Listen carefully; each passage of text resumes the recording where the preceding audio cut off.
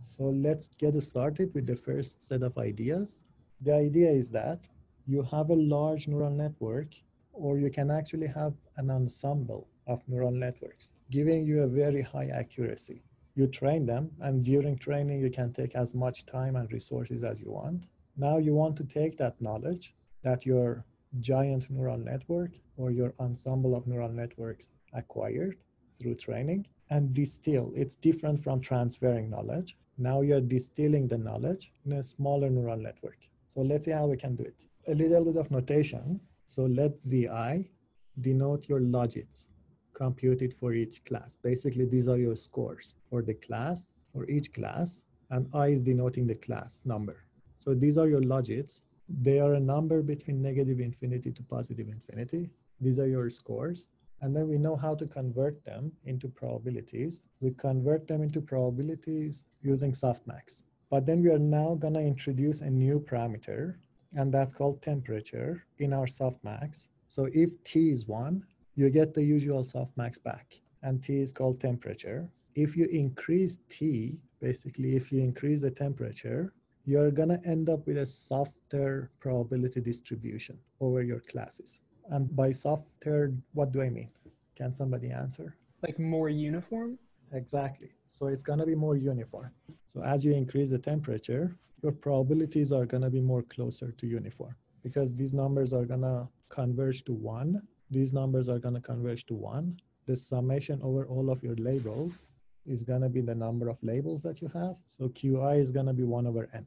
And what happens if T is 0? You're going to end up with one class. Yeah, other than dividing by 0, let it be very close to 0, a very small number. If you try to do that, one of your classes is going to dominate.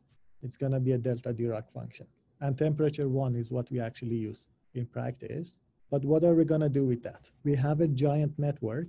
We already trained it. It took us, I don't know, 1 month, 1 year to train that network on a very large data set. Of course, you cannot use that large model in deployment. It's not feasible. What you can do is keep generating data from that large model. So these are going to be artificial data. These are not real data. So you can generate a lot of data from that network, the giant one. Now we're going to train the smaller network on the data generated by that giant model. So this is how knowledge distillation works. The smaller model, we are going to call it a distilled model. And the knowledge is being transferred from the giant network to the distilled network. From the giant model, you generate some transfer set. This is going to be the data generated by the giant network. Then we need to train it, and we are going to train it with a soft target distribution, basically with a larger T, with a larger temperature. Why do we do that? Because these are not real data. These are artificial data.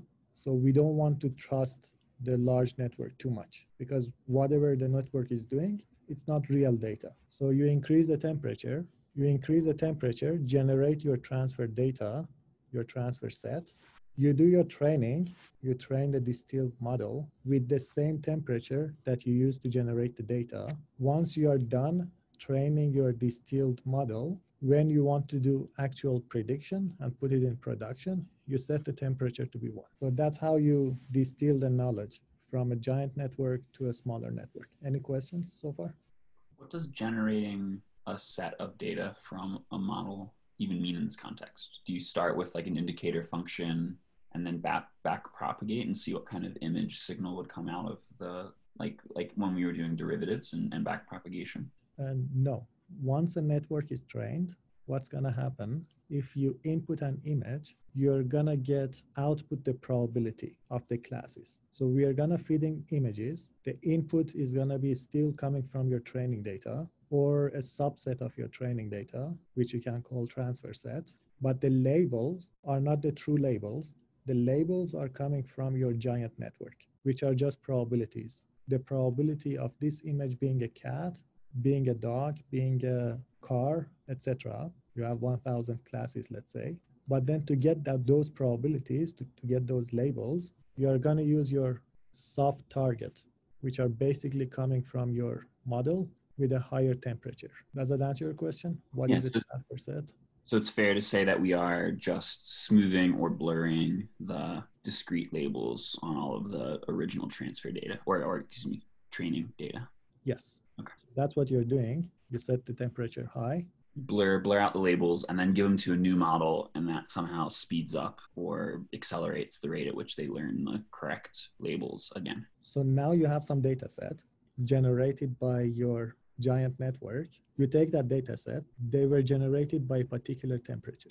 Let's say temperature was 5 or 100, okay? Now you train your smaller network with the same temperature. Once the training is done, in your production, when you're actually testing your smaller network, you set the temperature to be 1 again. So here is the process. You train a very large network with temperature being equal to 1. Once trained, you generate some artificial data with a higher temperature, let's say 100. You train your smaller network on this artificial data with the same temperature, 100, and then go back in your prediction to temperature being equal to 1. Is everything clear for everybody? So Jacob is asking, is the transfer data not the argmax of the output? We are just trying to train a smaller model to have the same softmax with temperature output vector as the large one? That's a great question. So what we are doing is not taking the argmax of the output when it comes to artificial data. You're still gonna keep the probabilities. You don't turn them to actual labels. I think it's gonna get more clear if I show you the math. So the whole vector, yes, the whole vector is fed into the small network as a new label. Exactly. And this is really powerful because it's not only a one hot vector that is being passed throughout the training, it's actually the entire probability distribution.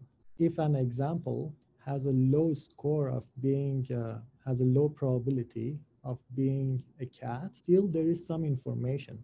Even if the true label is a dog, but then there is a small probability that's a cat, there is some information there that we are transferring to the distilled model. Something the large network learned, and now we are transferring that to the distilled model. So the message is that the distilled model is even learning from the mistakes of the large model. May I ask one more question? Because what you just said kind of Yes. relates to what I was thinking. I was going to ask if the advantage of this is that it's faster to train a model when your labels are not one hot vectors. But then maybe what you said actually answered my question, is that by blurring the labels, you're kind of using the information of like an intersection of a bunch of different labels to inform yourself even better. Like it's a little bit cat, it's a little bit dog, it's a little bit human. Exactly. So yes, you're right. And then like the amalgamation of that information helps you to figure out that it's a cat faster than, okay, that's interesting. Yeah, and that's the role of the temperature. And the temperature helps us more in doing that. You could set the temperature to be 1 while transferring, but then with putting a temperature to be higher, you're encouraging the lower probability ones to contribute to the learning process of the distilled model. It seems that if you would obviously then just erase all the information if you made the temperature too high. So yes, so there's a trade-off. If the temperature is too high, there is nothing to learn from. If it's too low, you're back to putting your one hot vectors in your cross entropy. So a number like 105, something like that, is going to help us more. And I know that some of you are interested in adversarial attacks on neural networks. We are going to go to that. Actually, distillation is a way of protecting and making our networks more robust towards adversarial attacks. There are some papers on that. We will discuss them. So it's an important topic. That's why I'm including it here, because we are going to need it later on as well. Actually, there is another interpretation of knowledge distillation, and it turns out that if you try to match your logits, it's a special case of knowledge distillation. Forget about Q's and P's, your probabilities. You can focus on Z's, the logits themselves, put a regression loss on that. That could be a way that you're distilling the knowledge from one network to the other one.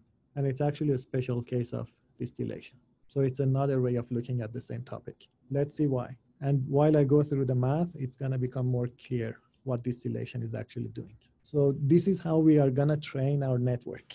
Previously, QI is the predictions that are coming out of the distilled model. So QIs are coming from the smaller network. PIs, if we were training the smaller model from data, what would PIs be? Can somebody answer? 0 or 1. 0 or 1s, exactly. So these are going to be one-hot vectors. So only one of these terms would contribute to your loss.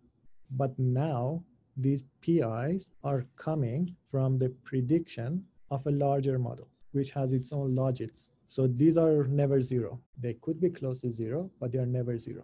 And we are going to amplify that effect by setting the temperature higher so that we avoid these guys to be 0. That's the role of the temperature. Is that clear? Okay, perfect. That's our cross entropy loss. ZIs were the logits of the distilled model, the smaller network. You can have some logits of the cumbersome model. And basically PIs are coming from VIs in the same way that QIs are coming from ZIs. So QI is a function of ZI, PI is a function of VI, using the same exact softmax with a temperature of, let's assume it's 100. Now let's take the derivative of your loss function with respect to ZI. So this is an exercise for you. The derivative of C with respect to ZI, I'm not going to go into details, but it's going to be 1 over T, QI minus PI.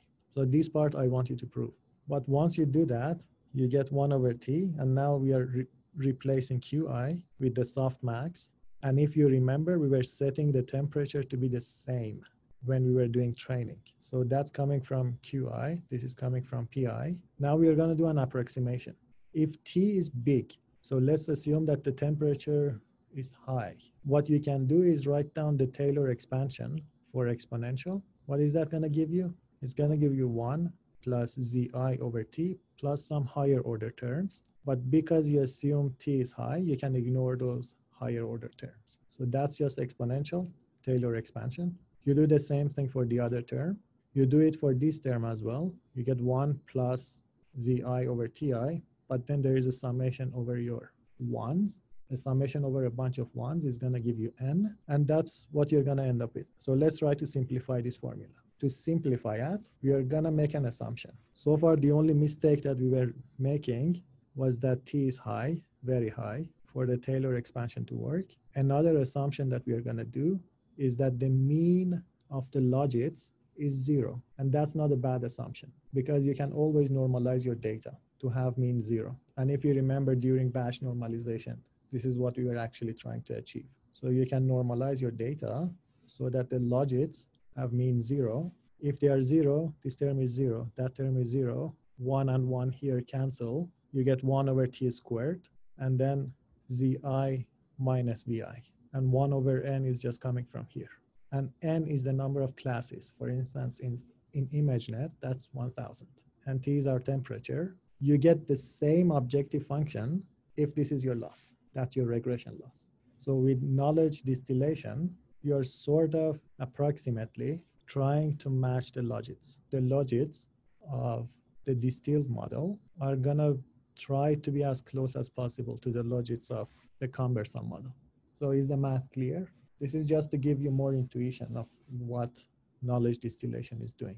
Any questions? Okay, perfect. So what's the final result then? Your cumbersome model on the MNIST dataset is making 67 errors. If you train your smaller network from scratch, that smaller network is gonna make 146 errors. If you train your smaller network by knowledge distillation, your network is gonna make much fewer errors compared to training from scratch. Of course, it's not gonna be as good as the cumbersome model because it's a smaller network to begin with. It has less parameters, it's faster, but then it's much better than training it from scratch. And there is another catch during training. I said you're gonna train it on the transfer set, which is generated by the giant model. That's true, but then you're adding another part to your loss coming from the real data. So this distilled net, you're also training it on the real labels and real data. So it's just the addition of two loss functions. Is there a particular relationship between the architecture of the distilled net and the cumbersome net? The only thing that you need to know is that it's much smaller. Okay. And the other thing that you need to know is that it's the same network as the smaller one, but it's trained differently. And everything is coming from the fact that you're even learning from the ones that the cumbersome model thinks that they don't have much probability of happening. yes, it's a cat with a higher probability, with a high probability, but then there are some chances that it could be a dog. So you're also learning from that part of the prediction. And the fact that these PIs are not all zeros, except for one. Does that make sense? So now if you're reviewing this paper, you might say, okay, you applied it on MNIST. Is your framework general enough? Can you apply it on other data sets? On other data sets as well as on a totally different field, maybe speech recognition. So the paper did actually that. They did some experiments on speech recognition. I'm not going to go through speech recognition right now. It's just to tell you that, yes, the method, knowledge distillation, is general enough to be applied to different fields. You can apply to speech recognition as well. We are going to go through speech recognition later on in this course or in the follow-up course. But let's see what happens. In a speech recognition, this is the objective that you want to maximize with some parameters. P is your acoustic model. ST is your acoustic observations. And you want to know the probability of the correct hidden Markov model for that particular state HT, and HT are just your texts that you are in your training, you are trying to align the speech to text using some forced alignment methods. This is the table. If you didn't understand what's going on there, it's okay, because we are going to cover speech recognition later on. For now, the big picture is that there is a speech as an input. The output is the text. So you're converting a speech to text. And then you can compare the methods using word error rates. How many errors your method is committing per word. So you can have your baseline model that's making this many errors. You can have an ensemble of 10 models. That's the error rate. And you can distill the knowledge in these 10 ensembles into a single, simpler model. And that's the number of errors that it's making. So the take-home message from this part of the slide is that the knowledge distillation is general. You can apply it on different fields and data sets. For those of you who want to leave, you are more than welcome to leave. And for those of you who have questions, you are more than welcome to stay and ask. So Omar is asking, in this class, will we learn anything about learning capacity? For example, for a given network of depth D, what is the theoretical minimum lower bound error it can achieve? So these are great questions, and these are theoretical questions. If you look at the title of this course, it says applied deep learning. So for us, it's more important to take a look at the applications. Does that answer your question, Omar? And there are some papers, if you're interested, I can send them to you, and then you can see why neural networks are universal function approximators and those sorts of theoretical analysis. I will cover some of that, but not a lot of it, just enough to help us trust our algorithms. Any other questions?